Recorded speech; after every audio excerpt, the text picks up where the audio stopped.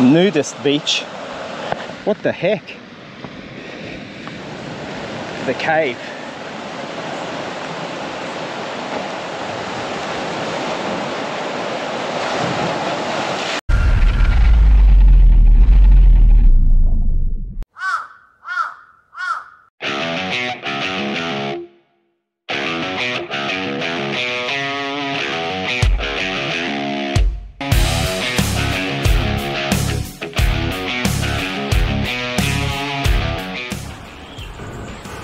Greetings and salutations again, Nudes. Tonight we're going to have a quick look at a video put out by John from OffTrack Xplorer.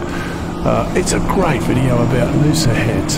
And Noosa Heads is an amazing place. If you haven't been there, watch John's video. I'm going to put a link in the description and we'll show you a tiny bit of it here. But because we're going to talk about the geology of what's happening up there, just briefly, and we'll use a tiny bit of John's video to put it in context. So anyway, you know what I'm going to say? Let's rock.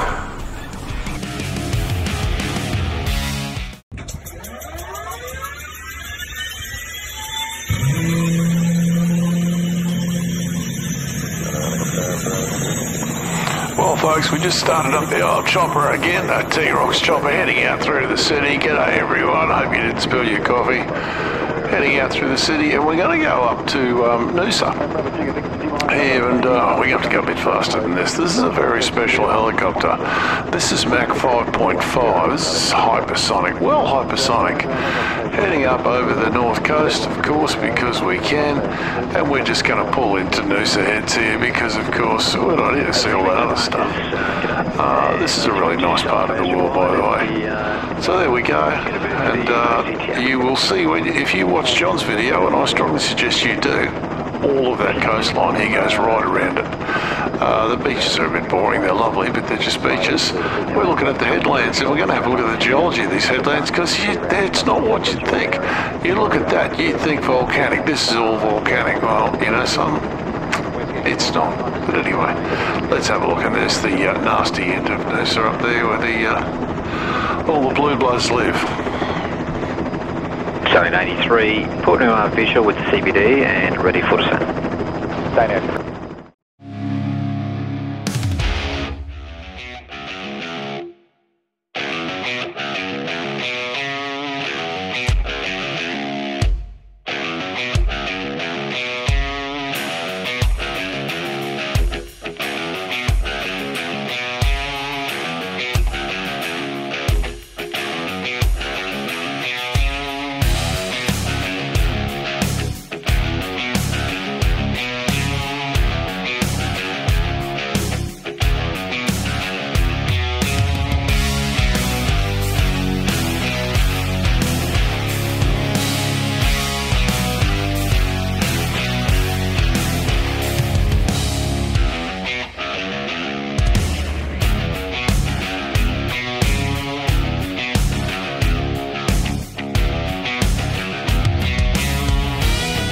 Well, folks, this is just a quick geographical overlook of this.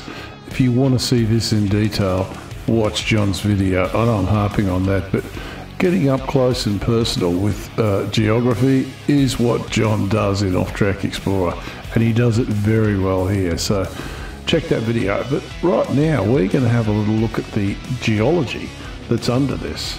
Because I said in the intro, this all looks volcanic, and it could not be further from the truth. There is some volcanism in there, we'll have a look at that, but mainly, this is coal. Yeah, coal.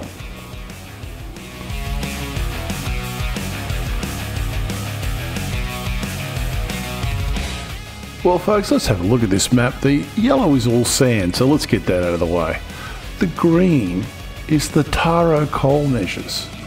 All that green you see there, the Taro coal measures. These are Jurassic, early Jurassic. So these are the same age as the Ipswich coal measures. That big bit of red you see there is actually an intrusion of quartz granodiorite into these Taro coal measures. It's Cretaceous. So it's about 50 million years newer. And so everything you're seeing down there is either sand or essentially sandstone. It's a siltstone, ardenite, coal. It's never that simple, as you can see if you look at the pictures. If you look at John's video, you'll see that. But anyway, that's the geology.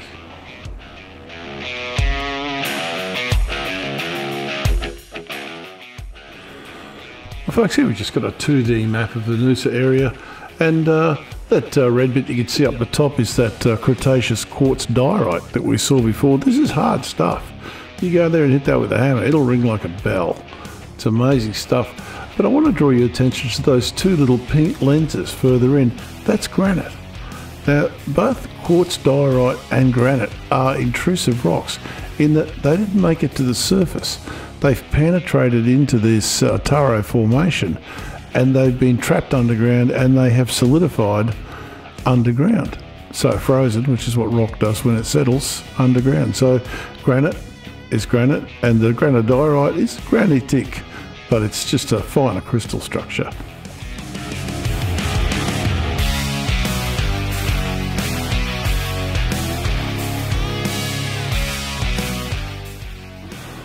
Well, here we are, folks, in 1889, and we can tell that we're probably over near the ferry pools, because that is the sedimentary rock that's there. And it's good to see everyone's wearing a hat. And here's some awesome formations. And the rocks aren't bad either, but you can see the banding in that. That's just the Taro formation. You can see some of the mudstone, the ardenite, all the different colours. That's all the way through there. Now down the other end, there's this rock. Now this is clearly not sandstone. You know, we know what this is. We called it quartz diorite because that's the technical term, but all normal people would simply call it granite, hence Granite Bay. That's the place where you might want to, you know, eyes front with your kids if you're going through there. A few people may be a little light on clothing.